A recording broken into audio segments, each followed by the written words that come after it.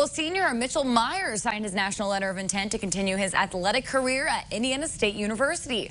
Myers will continue throwing shot, discus, and weight for the Sycamores. He finished third in state last year in discus. Myers had his pick of schools, choosing between Indiana State, Southern Illinois, Drake, Illinois State, and more.